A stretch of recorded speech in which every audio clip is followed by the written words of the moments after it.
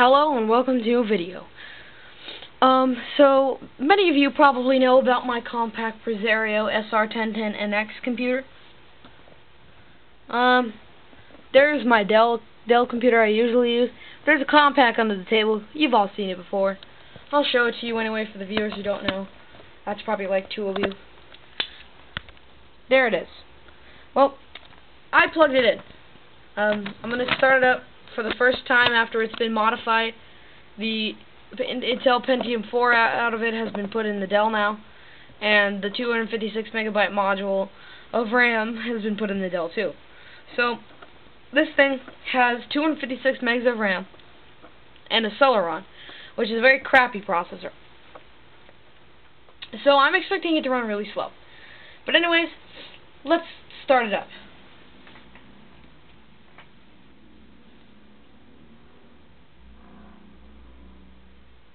And there you go, the Compaq logo.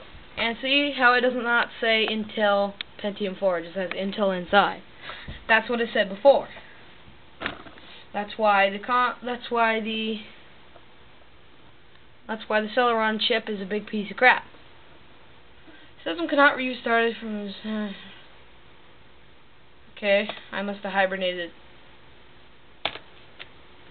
I didn't plug in the keyboard, did I? The system cannot be restarted from its previous location due to a read failure. Well, this is unexpected, and I didn't plug in the keyboard. Yes, I did not plug in the keyboard. Bear with me, YouTubers.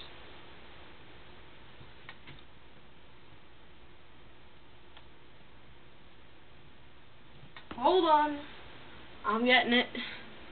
I didn't plug the keyboard in, so therefore I cannot press enter. Just a second. Better reboot this thing. I don't know why it's not working. I'm gonna reboot it. Hold on.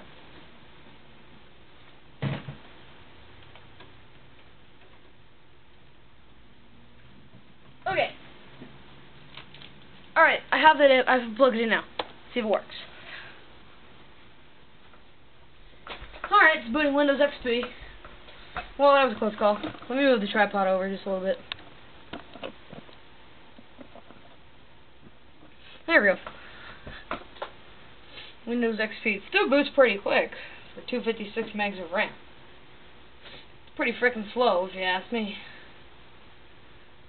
Actually, I was gonna say it's pretty freaking slow. It's pretty oops, sorry. I was gonna say it's pretty freaking slow. It's pretty freaking fast. No, it's not. It's not detecting the mouse. There's my startup sound. You like it? What the hell?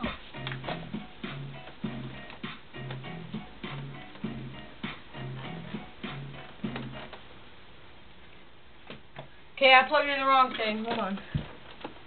I think it's this one. Just a minute. We're having technical difficulties. Please bear with me for one moment. Actually, yeah, I did plug in the right one.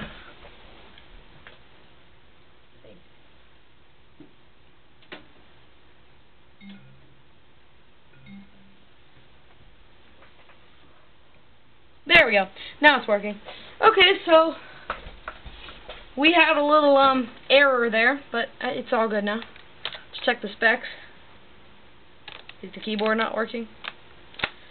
That's just great. Nice, now the keyboard's not working. Okay, well this thing is obviously having problems. No. Damn it! This thing's having problems with the keyboard and stuff. Okay, Celeron 2.7 GHz, 248 megs of RAM. Okay, so obviously the keyboard isn't working. I don't know what's going on with that. But I don't know. Anyways, I'll fix it. Anyways, yeah, there you go. That's starting with the Compaq after a little while. See you later.